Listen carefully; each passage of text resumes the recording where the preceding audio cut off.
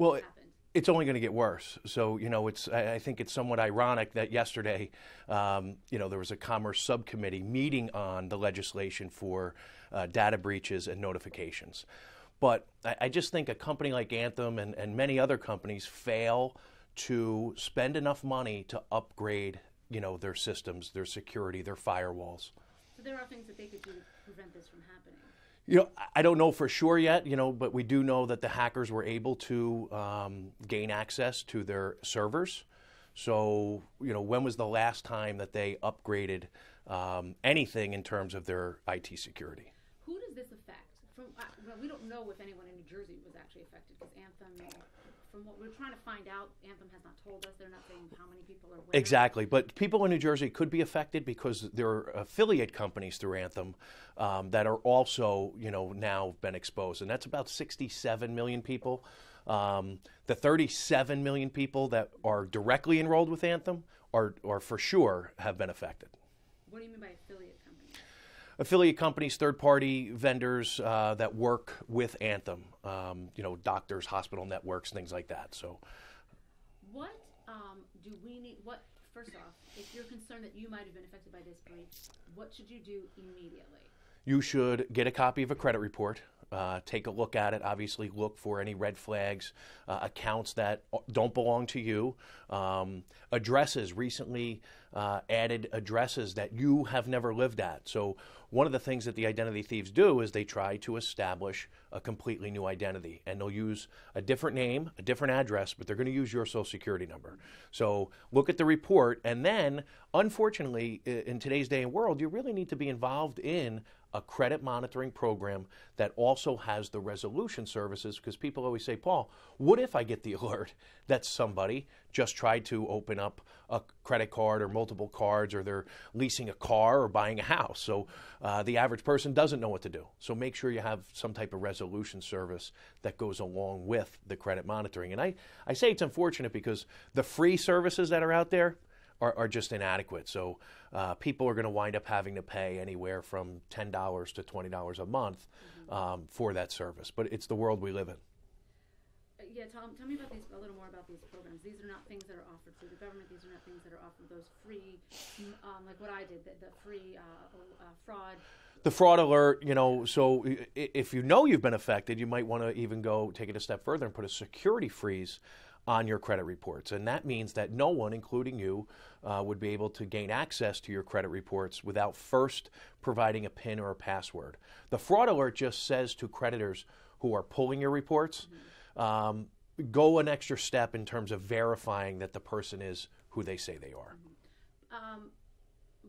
How would a credit report help me? Even if someone stole my information yesterday, could they have, with the credit report? So that's where the monitoring comes in. The credit report is a snapshot in real time, and it might not help you if this is something that hasn't been reported yet. So that's where credit monitoring comes in. Once you provide the company with your information, if it's used in any way that's not consistent, you should get an alert via email or text. Tell me more about these. Who does these monitoring programs that you would have to, I guess, pay for? Well, the shameless plug would be Better Qualified, certainly provides free credit reports along with a monitoring service that really is, ours is only like $6.95 a month. So again, anywhere from $7, $8. Some of the higher ones, like there's a LifeLock, most of the people know because they do so much marketing. But they're on the upper side, $20, lots of bells and whistles that I don't think you really need. You need to be alerted, and you need to have the resolution service. Someone that's going to help you. If someone's opened up the reports, what do I do? Well, you need to file a police report, and you need to contact the creditors. And, the average person spends about 2 years trying to undo what the identity thieves have done. And is this what happened here, this breach? Do you think the company's doing enough to help? Do you think? No, I think one of the things that I try and champion, and the things that we talk about, are all of the companies thus far, in my opinion, have fallen short in notifying the clients, customers on time, and then don't just provide a one bureau credit report. There's 3 bureaus, and so for that very reason, they need a 3 bureau credit monitoring solution and service. And how about letting them know they stole your email, Marcy? So be on the lookout for phishing emails that look like they're going to come from Anthem. And we know from Target and Neiman Marcus and Chase that the identity thieves emailed their clients, and people gave even more of their personal information because they weren't made aware that these phishing emails are going to come. They have your phone number. So be on the lookout for phone calls. How you doing? This is Paul Oster from Anthem. Listen, we're just checking on our customers to make sure you're okay. Can you please verify with us your social security number, bank account information? It goes on and on. And people are in panic mode. Maybe they're rushing to work. They got a kid crying. And all of a sudden they give this information. And then it really becomes a bad situation. Okay.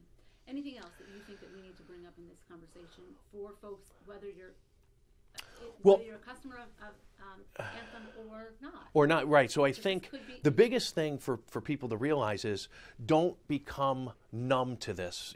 2014 was the year of the data breach. Every other day you heard about and people say, well, it didn't hurt me yet.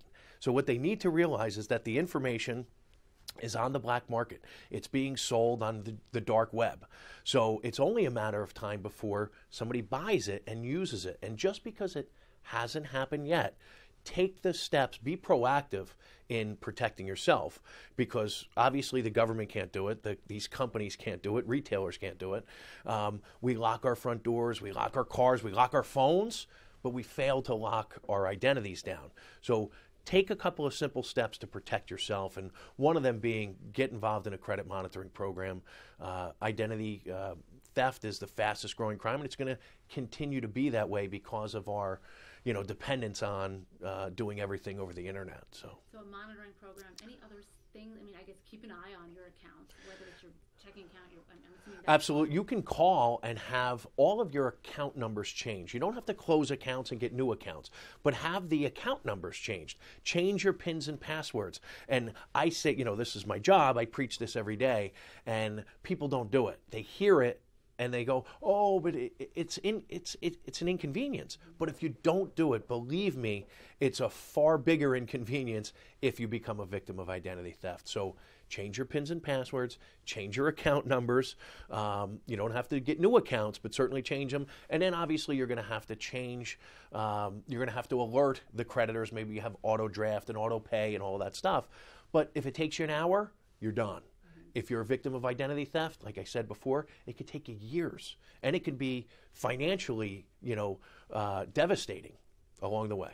And when you say change your account numbers, you have bank account, checking account, savings account, that's... Absolutely. Bank accounts, checking accounts, credit cards, all of those banks and creditors will issue you new account numbers.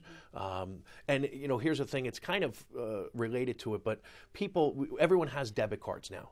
But when you go to the store, the default is for you to use it as a debit card because the retailer pays less money to process that transaction.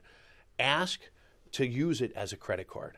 So when you swipe your debit card now, it says, what's your PIN? No, cancel it out and say, I want to use it as a credit card, because you're afforded some more protections as opposed to a debit card that's linked directly to your checking and savings. So if they get that information, now they can backtrack into your checking account and savings account.